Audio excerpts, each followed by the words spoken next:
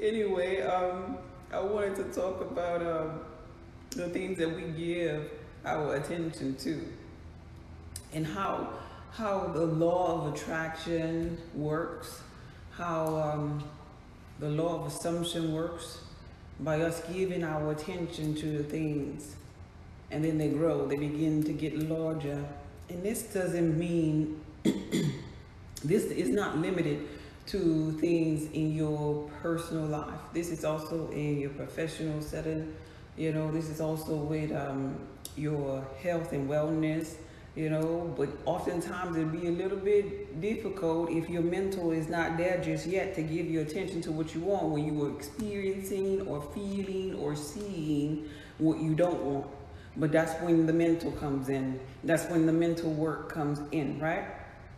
So for example, what I'm talking about here about giving your attention to the things you want more of. The day before yesterday, whether or not you know this or not, first I'm gonna talk about how it sneaks up on you. And you probably be experiencing this thing already. But then I'm gonna talk about being conscious of it so you can get it and manifest and create your reality even more. So the day before yesterday, this is something that snuck up on me that I had. If you all were here, I had a guy on the live. His name was Justin. Justin was very transparent. He was communicating, he was commenting a lot. He was really in on a lot, right? We had a good dialogue going, right? And so every time he asked a question, I said his name, I replied to him, I was repeating Justin's name, right? So I got off the live, and then the next day when I went out, just out and about at the bank, when I went to this little Mexican restaurant, I ran into Justin's everywhere. Justin. The bank manager name out here was Justin. The supervisor at the Mexican restaurant name was Justin. I was running into Justin, and I smiled. I smiled to myself because I know how, my universe, my subconscious mind work. That what you give your attention to, you're going to get more of. And so I just smiled at it, knowing that that's just how the laws of the universe work, right? Because I was giving my attention to someone named Justin, and the universe gave me more of it. But this also works. This also works for you like in corporate America. When I was working in corporate America, our thing was safety was first, right? I worked for a utility company for 22 years. And safety was the #1 priority, right? So we had to do near misses. We had to do like little incident reports when we notice an unsafe situation. Now, me being conscious, now corporate America is not conscious, right? So me being conscious about this thing here, conscious about, okay, wait a minute.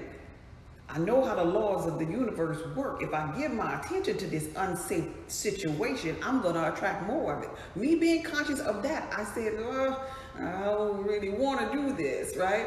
But they tied it into your performance review. Your little quarter that you get on your raise the next year. They tied it into that. So I would do something that wasn't all that risque because of the fact of this. When you did the safety incident, you had to notice it, observe it, right? This is how you create. But they were teaching people in corporate America how to create more of something that they didn't want for the business. You looked at it, right? You had to jot down the time. So not only are you observing it, but now you're writing a spell. You have to spell it, casting a spell by writing it, right? And then when we got to the meeting, the safety meeting for the next time that we met together, we had to talk about it. We had to speak the word about it. So those three things really together collectively, because I know about the laws of the universe, I shied away from. But here's the thing. They embrace this because that's the way that they do it in corporate America. They're just on a different frequency. They embrace this and they tell you, get some more near misses in. You got to put your near miss in your close call, good catches, right? Because safety is first. But really what they're doing is paying attention to things that they don't want more of thinking that they're gonna fix the problem that way, when it's really counterproductive. It's really the other way around. You're supposed to give your attention to the things that you want more of, not the things that you don't want more of. And so I want to give you an example for how you do this in a relationship. Let's say in a relationship you with somebody and you want more of this man or this woman being more of a lady or being more of a gentleman. Then you speak on it. You speak on it. Oh, I just love how much of a gentleman you are. Oh, I just love your communication skills. Because really, you're telling it to your subconscious mind, and the subconscious mind gonna give you more people, more experiences of dealing with people with good communication skills that are gentlemen. You know, it's almost like that girlfriend, and I'm sure we all have one in our day, because I used to have one when I was at a little place, that always say men ain't shit. Right? Girl, these men ain't shit. But guess what? The universe gonna give, her subconscious mind gonna give her more of that, because that's what she giving her attention to. And so then, lo and behold, the next man that she dealt with, yep, he wasn't shit, because the universe, your subconscious mind, gotta give you what you believe. You walk out the door and then you see your friend who's supposed to be with somebody else doing something that they ain't supposed to be doing, because guess what? Now your subconscious mind gotta keep on giving you examples, because what you give your attention to grows. It grows. So now this last example I want to give you, even on TikTok. Everybody that you go to, when you scrolling through TikTok, is coming from your subconscious mind already. What you give your attention to already. So if you into the so-called crystal work, y'all think this is like the algorithms and all of that, but really this is your subconscious mind. You running the show in your universe, right? So you into crystals, for example, right? You into, you know, healing or whatever, and then all of a sudden now on your screen you see these people reading cards, right? They reading cards, and they telling you about maybe what's going on with the new moon, with the twin flame energy and all of this here stuff, the frequencies of the universe, right? And you stop and you start to listen to them people, and you gauge it and you give your energy to it. It was already on your mind. That's how it came on TikTok. And now you gave it more energy to it. So now that energy is conjuring up, because this is an energetic thing in our physical reality. And so then you swipe, and lo and behold, you got more. And you got more, and you got more. And so now your whole feed is basically that, because that's what you gave your energy to, and it's growing for you. So use your energy for the things that you want instead. Use your energy. Don't get upset with the people on TikTok that's constantly coming at you and you don't want to hear it no more. Change the way that you are thinking and perceiving. Give your attention to something else. And so you could get new feeds, so you could get new experiences in your physical reality. And it is really that simple. Let's see. Thank you. Wow. Yeah, brown sugar. Wow. That's how it goes.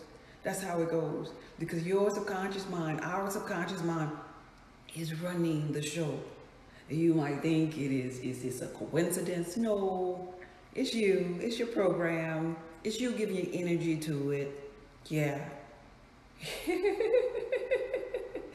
Thank you for being here. Hey, Ebony. Thank you for being here. Hey, Frederick. Yes. So I really just wanted to share that with you all. So, and hopefully, I am hopeful that it'll help you maybe communicate and speak on the things that you want more of.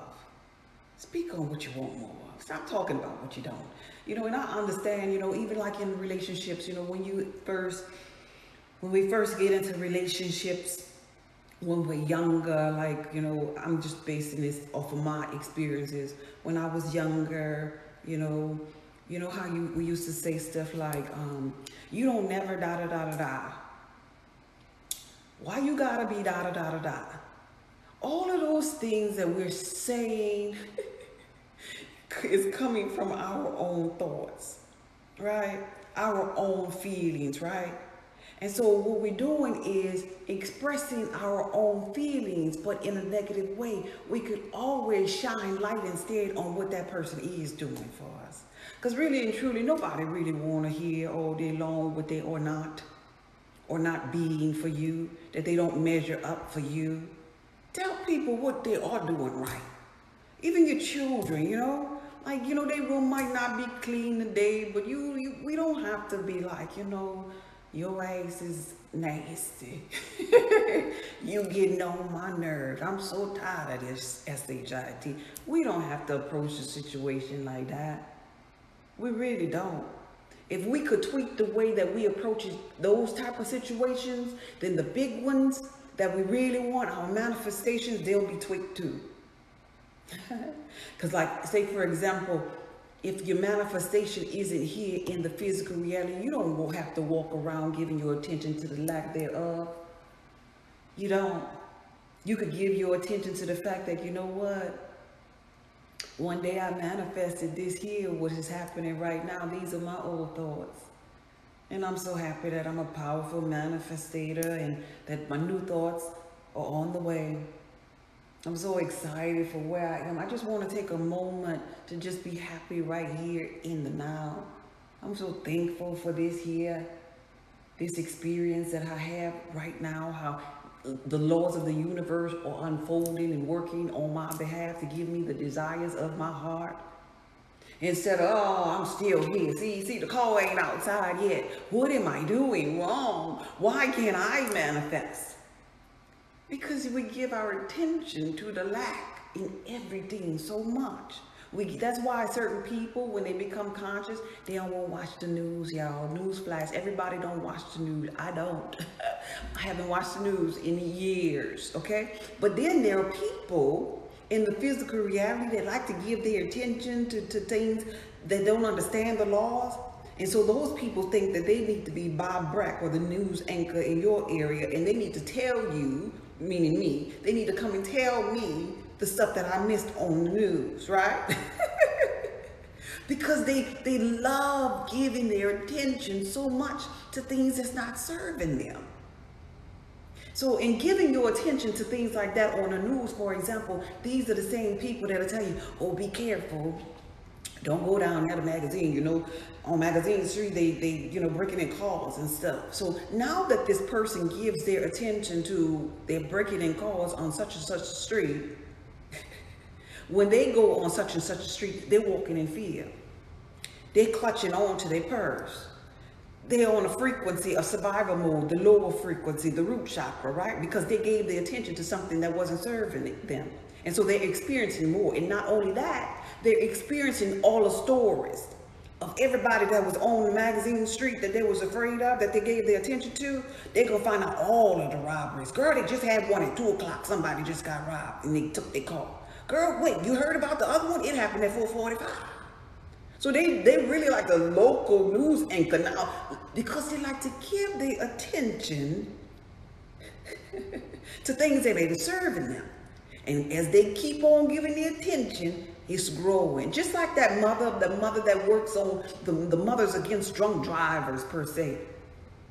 And maybe her son or somebody real close to her died that way. Now she's on the committee. Maybe she started the program. Now she knows every little boy and every little girl that got hit by a drunk driver because she gave her attention to that, and it grows and grows and grows and grows.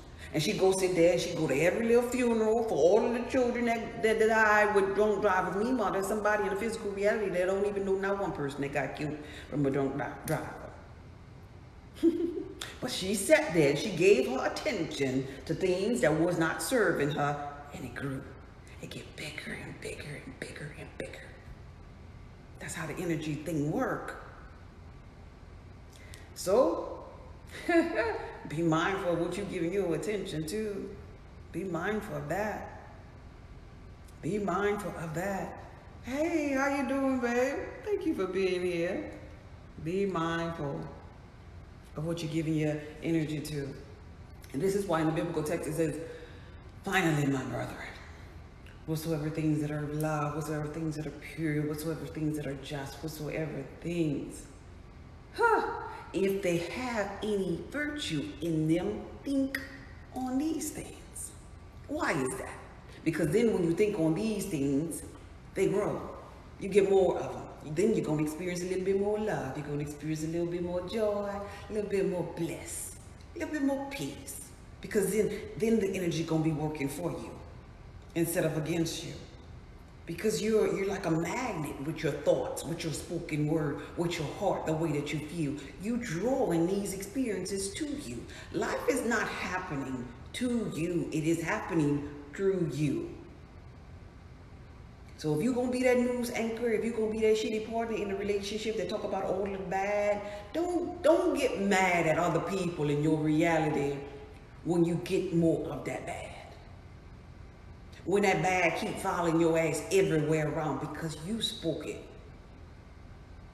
You gave it life. So you need to be accountable for the things that you give life and the things that you put to rest. Okay? So I'm not going to be here long. I just really wanted to share that with you all. I thought it was beautiful. I don't only for the weather. What you saying there, brown sugar? You don't only do it for the weather, or you don't watch the weather? That's what you're saying? Oh, you only watch the news for the weather, maybe. Yeah, that's what a lot of people say and do or whatever. But I don't even pay attention to what the weather gonna be. It is what it is, you know. It is what it is. You know, let tomorrow take care of itself. You know, we need every aspect of what the weather gonna do. You know, we need it. That's God experiencing itself and it's vibrating at different frequencies. We need that rain, we need that heat, you know. The temperature ain't always going to be the same, just like us with the sun. It's going to fluctuate from day to day. We just be still and know that we're God and we're protected and it really doesn't matter. It really doesn't matter. So in any case, that was my message. I'm about to get up out of here and go work out. You all have a beautiful day. This video was from